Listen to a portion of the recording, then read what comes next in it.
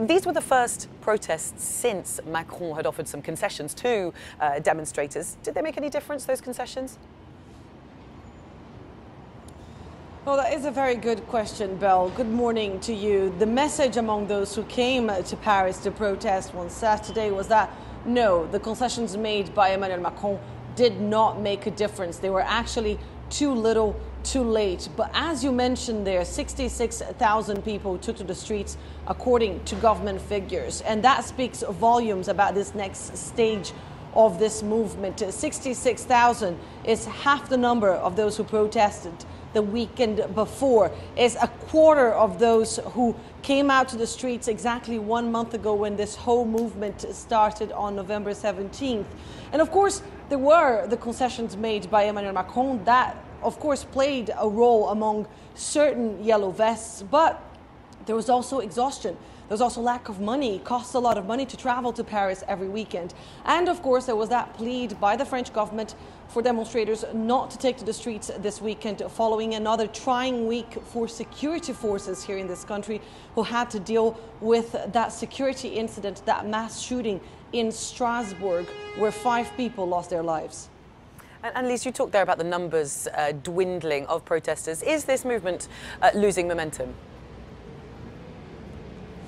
Well, some say yes, Belle, because it was going to be very difficult for a movement that is this fluid, that has no clear guidance, to keep on going for much longer, especially after the government made those concessions that had touched a bunch of their demands. But what I've seen for the 7 days that I spent with several different groups of yellow vests across the country was a determination that you only find among people who truly believe in their cause, who truly live those hardships. And the result of that trip across the country is a documentary that you will be able to watch later today here on Euronews and Euronews.com, where we got rare access to the yellow vests. Take a look.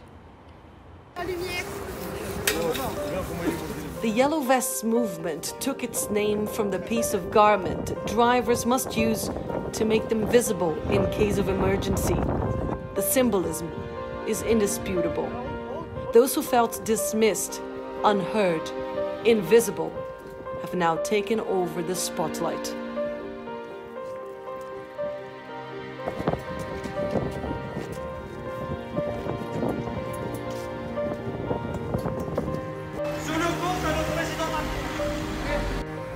This road tow is private, and the money wouldn't end up in state coffers.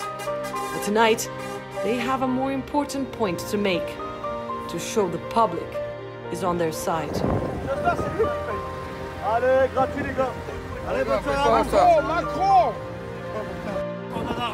Parce qu'il y en a marre des taxes, il y en a marre d'un président qui est là que pour se faire de l'argent et qui en a rien à faire du peuple. The Yellow Vests say they have the support of the majority of the French. Macron, on va rien lâcher. Juste attends que tu lâches et tu vas démissionner tout seul, Macron. Allez les gilets jaunes! Allez!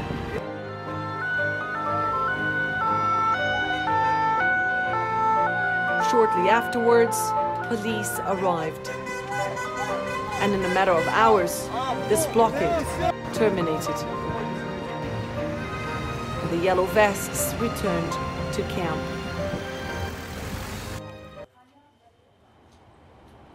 So what you've just seen there is a short clip from France's Days of Rage, to be premiered here on Euronews and Euronews.com later today. It's a film about the anger and about a story the Yellow Vests say is far from over.